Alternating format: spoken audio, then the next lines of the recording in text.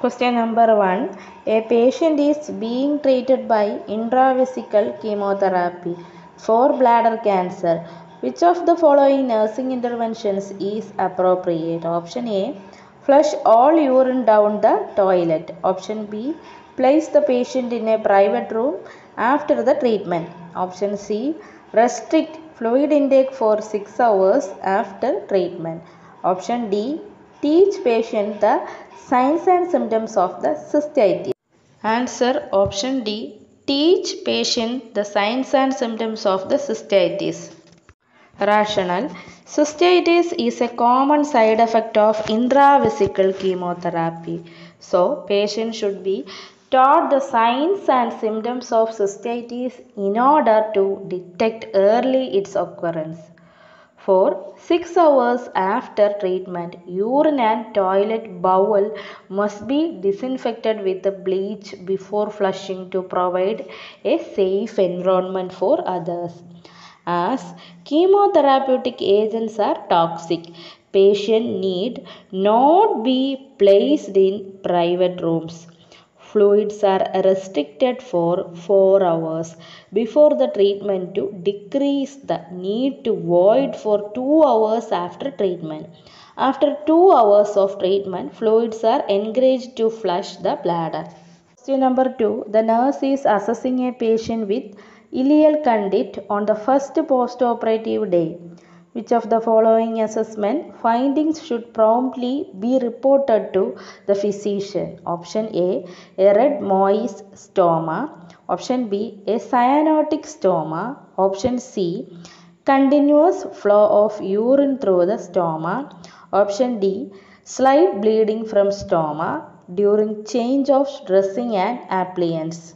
Answer option B, a cyanotic stoma. Rationale. Normal healthy stoma should be red and moist.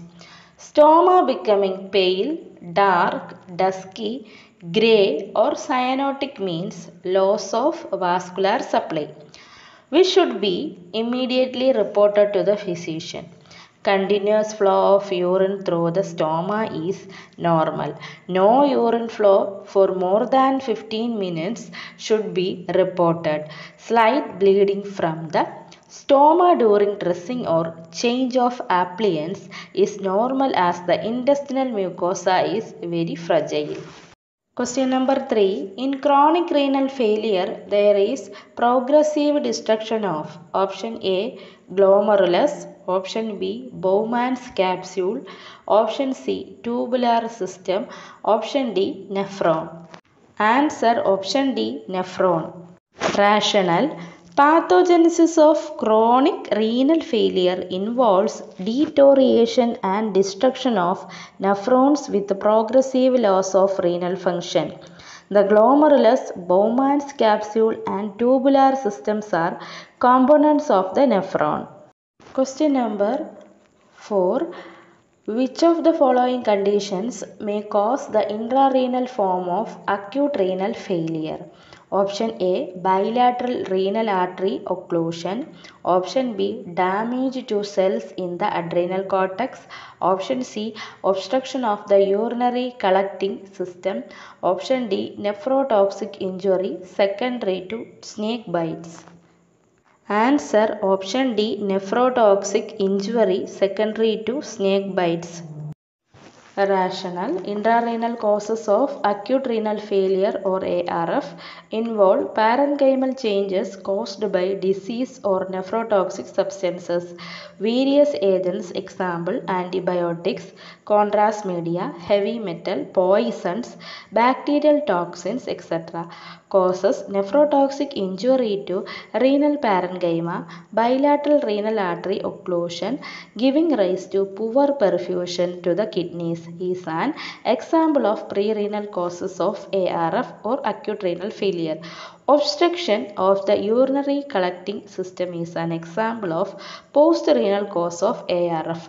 Damage to adrenal cortex is not related with ARF. Number 5. A patient with chronic renal failure treated with continuous ambulatory peritoneal dialysis is ready for discharge. The nurse should reinforce which dietary restrictions? Option A, limit fluid intake to 3 glasses of water per day. Option B, to increase intake of carbohydrate and fiber. Option C, to restrict salt and use a salt substitute. Option D, to consume liberal amounts of fruits including bananas. Answer option B, to increase intake of carbohydrate and fiber. A patient with chronic renal failure on continuous peritoneal dialysis should consume high carbohydrate diet to prevent weight loss and protein breakdown.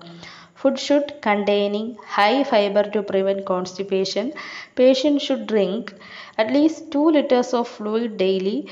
He should avoid high sodium foods and should avoid salt substitute as they contain potassium. Patient on peritoneal dialysis need not restrict potassium, but certain fruits and vegetables containing high potassium, example orange, bananas, tomatoes, etc. So should not be taken in liberal amounts.